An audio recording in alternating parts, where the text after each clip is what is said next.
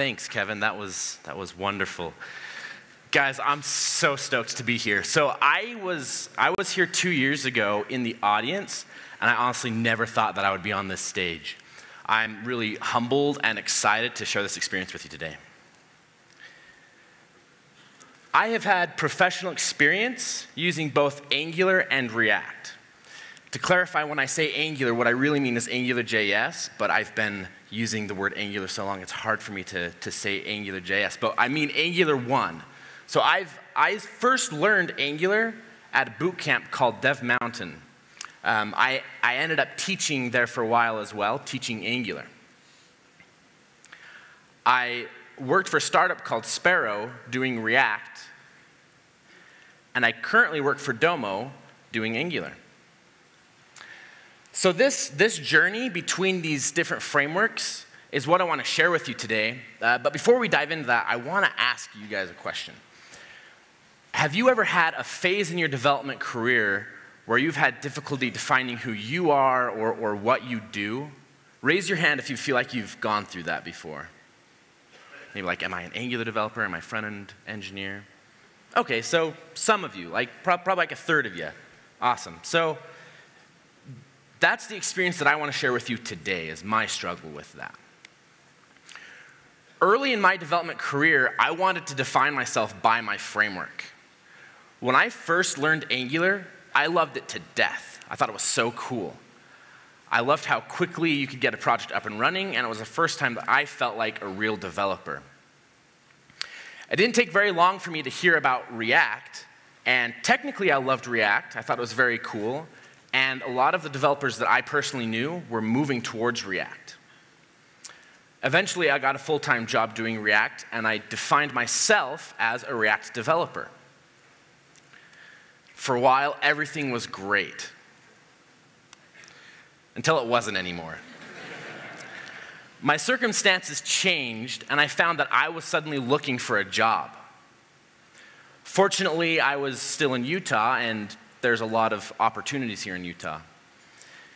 It eventually boiled down to 2 different opportunities that I felt were, that was where I needed to make my decision. I could either do Angular with Domo or React with another company. Now, this was a difficult decision for me because I felt like I defined myself as a React developer, and so that other job kind of called to me. But really, I felt like the opportunity at Domo was just an all-around better opportunity. It was a difficult decision for me, but I went with Domo. And I haven't regretted it.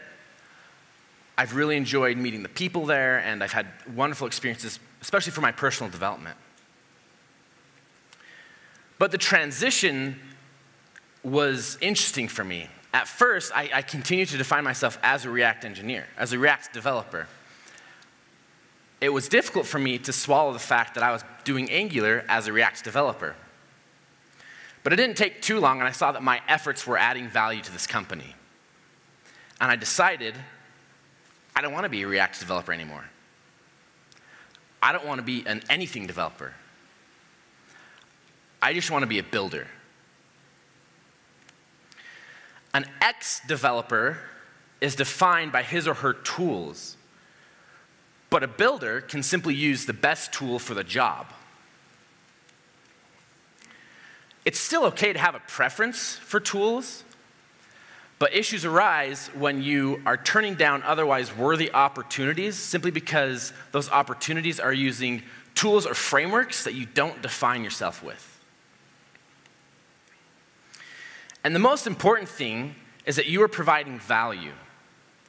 Whether that's in your career or your open source projects or personal projects, your efforts should be helping you to accomplish the goals of those projects. Last, I want to talk directly to those who might be going through this kind of transition right now or in the coming months. I love this tweet because it perfectly communicates how practice and effort and skill will always be far more important than the tools that you use. You can provide value today in the projects that you're working on. Find the most ambitious and exciting opportunities that you can, and simply use whatever tech you can to fulfill those opportunities. Thank you.